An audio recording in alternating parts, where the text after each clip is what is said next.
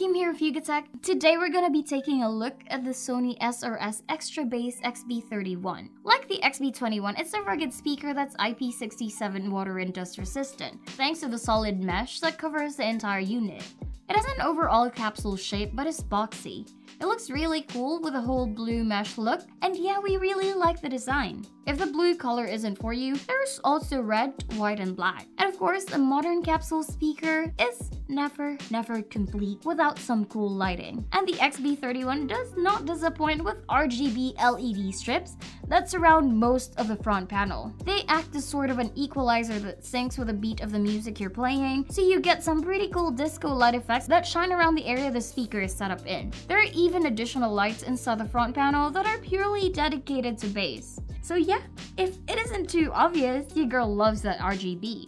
Alright, moving on to the buttons up top, we have the power pairing button, volume controls, and pause play buttons. Across these buttons is an NFC detection area, which makes pairing with your smartphone a little bit easier. Moving on to the back, we have the ports and a few more buttons. So over here, you'll find a micro USB charging port, 3.5mm audio in, and hey, there's even a USB Type-A port that you can use to charge another device, meaning this speaker also doubles as a power bank. Talk about battery capacity. So aside from those, we also have a battery check button that triggers an LED wireless party chain button, which is what you'd use if you want to pair up with multiple other Sony speakers. And also an add button that allows you to pair up with one other Sony speaker and use the two as left and right channels. So overall, we really love the design of this speaker, maybe even more so than the XB21. It is however quite a little bit bigger, so it loses some of the portability points. Alright guys, let's talk about sound quality.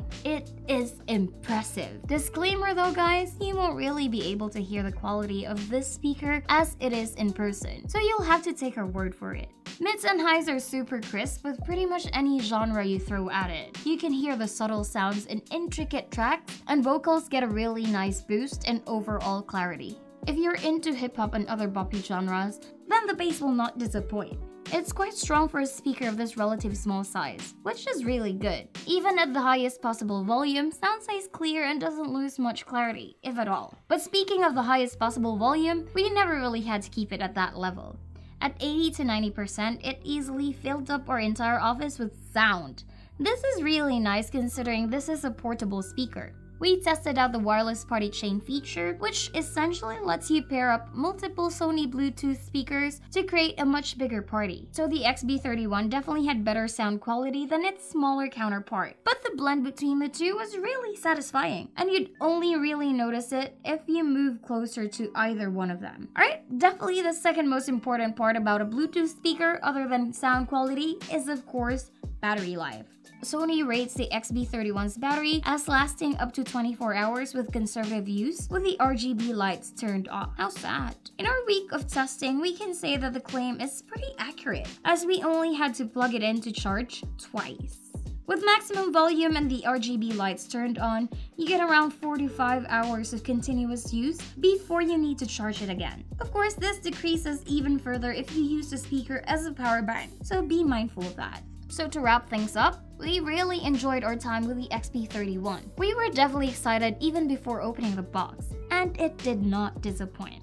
Not at all. It's a great rugged Bluetooth speaker with a nice design, pretty RGB lights, clear and loud sound, strong bass, long battery life, and it can even double as a power bank. In hindsight, we like it more than the XB21, but we'd still choose the XB21 for situations where portability matters. At 7,419 pesos, it's a tad pricey, but given everything you get, I'd personally say that it's worth it.